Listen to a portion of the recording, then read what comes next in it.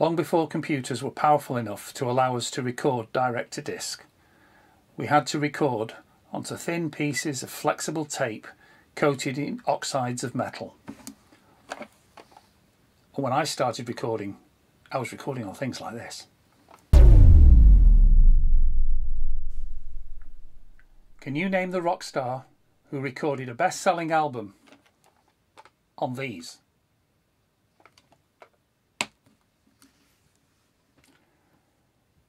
In my last video, I talked about the evolution of recording music on computers as it affected me.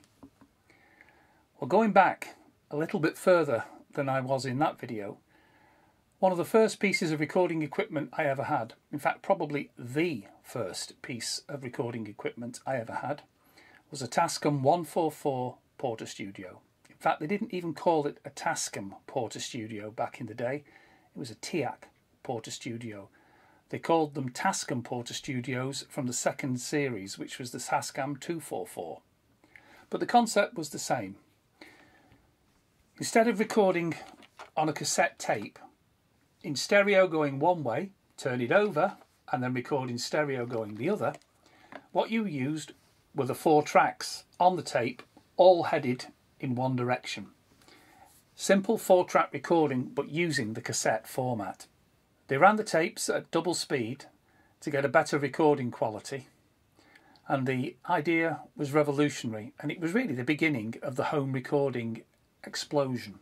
Up to then, people had had to overdub using reel-to-reel tape recorders. One of the first people to take advantage of this was Bruce Springsteen, who recorded his Nebraska album entirely on a TIAC 144 Porter Studio. Bruce managed to record an album on his. Mine never managed to record a single song. It was inherently unreliable, and it was a terrible piece of kit. It spent more time in the repair shop than it did in my house. So eventually I traded it in.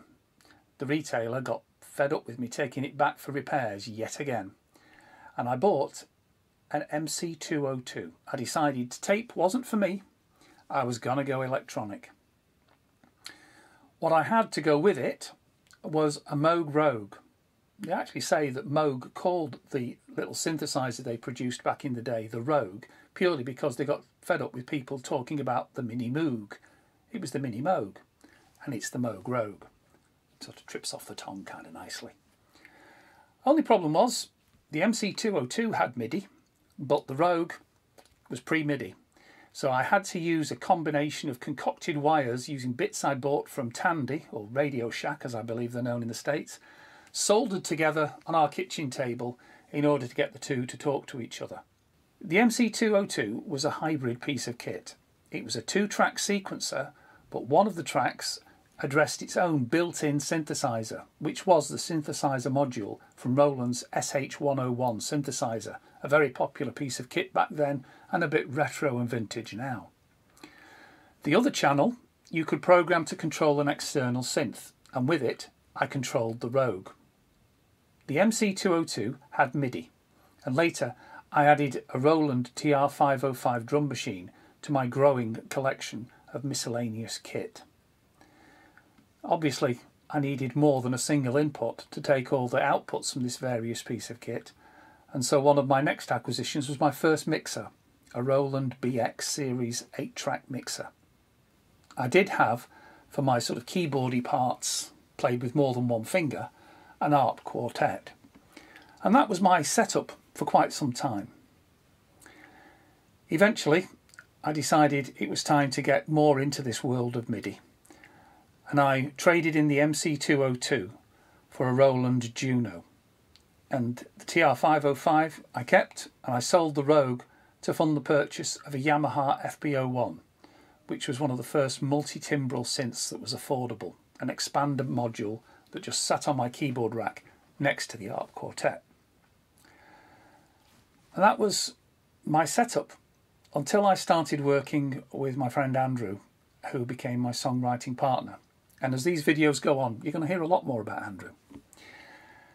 Andrew was a vocalist, didn't play guitar or keyboards. We worked together to try and write some songs. Our initial recording setup used Andrew's Fostex X26, which was a later version of a 4-track tape recorder, but it had the advantage that it could also record a synchronization signal. Now, I can't remember whether that meant we had to sacrifice a track and work in 3-track, or whether we still had 4 tracks and the ability to sync up as well, but it was asking a lot of a small tape machine. By this stage we were working with the Sinclair Spectrum that I talked about in the previous video, and using the synchronization port on the back of the Spectrum to sync it up to the X26. It was all a bit chaotic. As time went on, I got rid of the FB01. I replaced it with a TX7 that I'd got at an auction. Now, the TX7 was only monotimbral, but you could only get one sound at once. But by this stage I'd moved over to the Atari 520 with Cubase, and Andrew had invested in a U220 sound module, which gave us many more sounds, and for the time many more modern sounds, better sounds than we were getting out of the FB01. The big step forward came when we went 8-track. Well, actually we went 7-track. We got a Fostex R8 and a SEC 18x8x2 desk. That replaced the little 8-track Roland mixer that I'd had and that we'd been using up to that point. And we synced the two together using a Fostex MTC1, a MIDI time controller. What this did was it took the output clock from the Atari and used that to control the tape drive.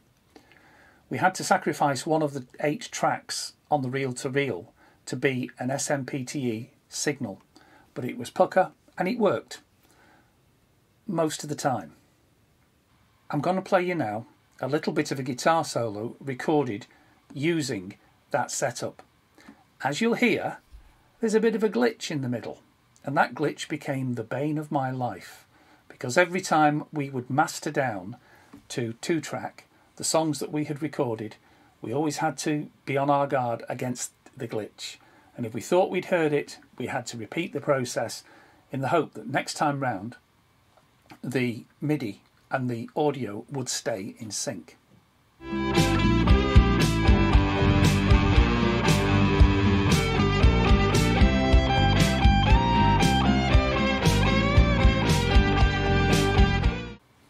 I hope you can see it wasn't perfect, and that was one glitch we could never get rid of. In the next video I'm going to start talking about the workflow that we had, looking at how it was set up in Cubase, and although I don't have Cubase for the Atari anymore, I'll be showing you how I've managed to transfer some of that from one platform to another with mixed results. So until then, you take care of yourselves.